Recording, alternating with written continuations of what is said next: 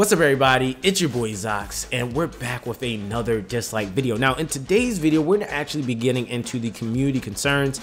I wanted to kind of do this video because a part of my goal with this channel, and it's pretty present because I do know that development team does watch my content to see what exactly is going on. I know that they're also receiving feedback from you guys in the Discord, and I think that it is also important that I utilize my platform to not only praise them, but to also let them know when there's potentially things that can be fixed. And I think it's very important that as a creator, I try to use my platform to kind of give some type of format as to how we can go about doing this said thing. And that's going to be the prime example within this video.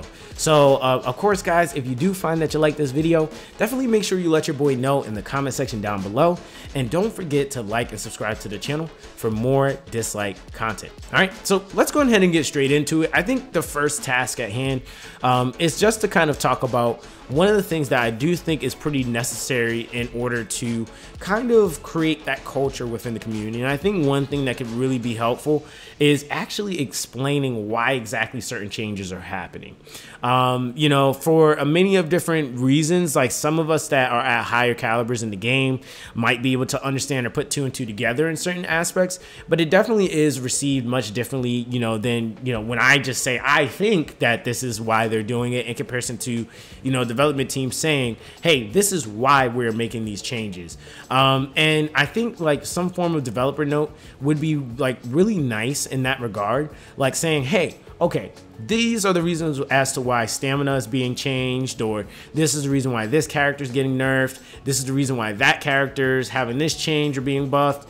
I think that that's also something really, really important to have, giving a little bit in further explanation, because I noticed from looking at many of the different feedback suggestions and stuff like that is simply that people just don't understand it. They don't know why exactly certain things are happening. And I think that's a pretty valid point to bring up. It's like, why exactly are we having these changes happen? Now, granted, me as a creator, I can put two and two together. Like, for those that don't know, I have been creating content for the last 6 years. I have 2 other successful channels that I've been able to maintain. And also on top of that, this is, my 3rd channel that I've been working on. And probably the channel that I've honestly been putting the most amount of time into as of late.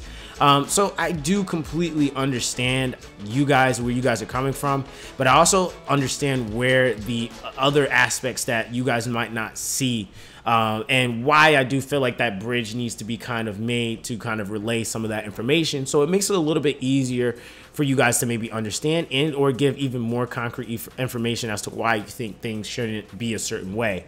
Now, of course, with that being said, I will say firsthand, I can't vouch for the fact that the development team is open to suggestions. They're looking for feedback from us. And I think like one of the biggest things is obviously utilizing that channel within the Discord, which a lot of people have been doing. We've been getting some really good feedback. For example, someone actually gave feedback talking about the nerfing of EXP methods. And I really thought that that was something worth talking about. It's really something that does matter within this game, farming up your characters, building up your characters, and the one thing that I will say is also to kind of giving us a reason as to, like, a direction, not necessarily just the reason as to why things are being nerfed, but also what exactly are you guys trying to accomplish with the game. I've seen many of different games do this, and it seems to also have been pretty helpful, because when you get into these later patches and things are being changed or nerfed, if you go back to the original mission statement of what exactly a company is trying to do with that said product or project, it makes it a lot easier for players to also understand, like, okay, that makes sense. They're trying to accomplish this, so that's why this is happening. Now, to kind of give my take on a lot of these things that are happening within the game, I do feel like a lot of it has to do with the fact they seem to be trying to implement live PvP. Now, we are getting the dual system next patch, and from what it looks like is a lot of the nerfing, and I guess to kind of tackle the aspect of nerfing units, In a game that has PvP, nerfing has to exist. There is not one game that has a perfect PvP system, especially when we're talking about a system that doesn't completely balance out every character's stats. And when we're also looking at the monetization aspect of these games, it's really hard to do that, to say, hey, let's just balance out everybody's accounts. And so it's this even playing field to where free-to-play players and pay-to-win players are on the same playing field. And it just shouldn't be that way. Because if someone's putting in, you know, $2,000, $3,000 into a game, they have to have some type of tangible value to that money that they are putting within the game. I think the other thing to also kind of mention too is that when they make these games, a lot of the things that are going to be catered are not necessarily always going to be in favor of free-to-play. Yes, we're going to try, and I'm going to try to advocate as much as I possibly can for us as, you know, either free-to-play players and or just consumers of the game in general, whether you're putting money in or not, because there are some things that have changed that affect both. But ultimately, a lot of things, like the main thing that I definitely do feel like should, of course, remain present in terms of free-to-play progression or, you know, people that aren't putting money into the game is PvE content. Is it completable with what you have? And that's one thing that I think that a lot of players are having issues with, is because of the nerfs, characters that they might have been using in PvE content isn't as usable as they were before. And because there are certain aspects of the game where, you know, EXP and certain things are being nerfed, it is making it much harder to readjust and rebuild a new unit. Now, one thing that I definitely think is definitely necessary within this game is a form of a reset ticket. They did it for the Ra and the Thor. I think it was Ra, Thor, and I think it was another character, Biodina. They did it for those characters, and I think that that's something to actually continue on doing if there's going to be nerfs for the pre-existing players to have to deal with. Now, obviously, when we're talking about 3 stars and, you know, of that nature getting nerfed, that's one thing. I think that those are a little bit easier to kind of readjust from. But when we're also talking about, like, you know, now moving into our 4 and 5 stars, that's definitely something that is a lot harder for the average player that's not putting money into the game to actually adjust from.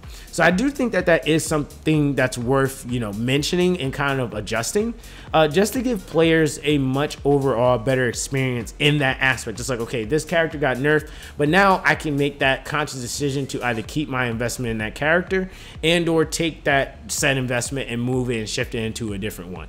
Now, of course, like I said, this is just a thing that I would say to consider, that would honestly take a lot of heat away from the fact that even things like EXP, you know, are being nerfed. Because, you know, if that's the case where, you know, I'm able to take what I invested in a character and move it to another, I'm not really thinking about the fact that, oh man, I have to go back and refarm and rebuild and re-gear this character to get them to a certain state. Because the less things you have to worry about to get a character to a certain point, the easier it is and the more accepting people will be of certain changes. And I really think that that's something that, from what I've seen, a lot of it is just the overall communication.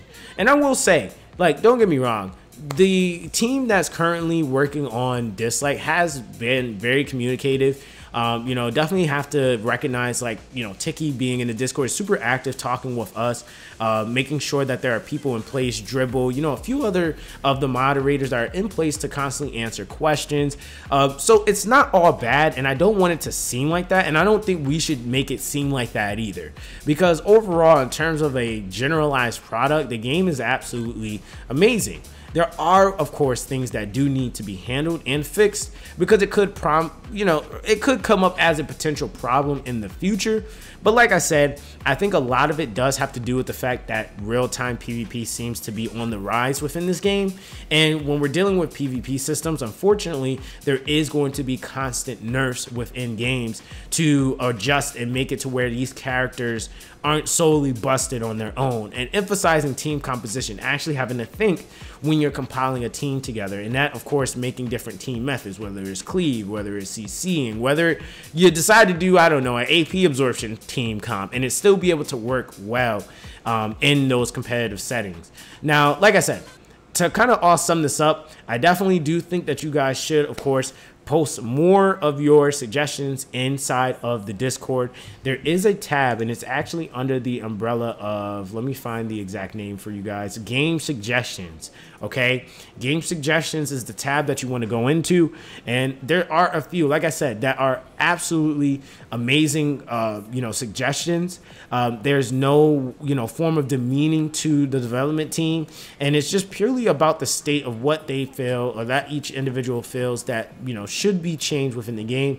And a lot of these I do agree with. Like I said, the EXP is definitely one of the biggest things. Of course, the raising of the stamina cost, I think that should be kind of sort of further to explain as to why that's potentially happening. And I really do think, Lilith, it would be super important for you guys to put out some form of mission statement for what exactly you guys are trying to accomplish with the game, even as of right now, because that's definitely going to be something that the players now will talk about to the players coming into the future.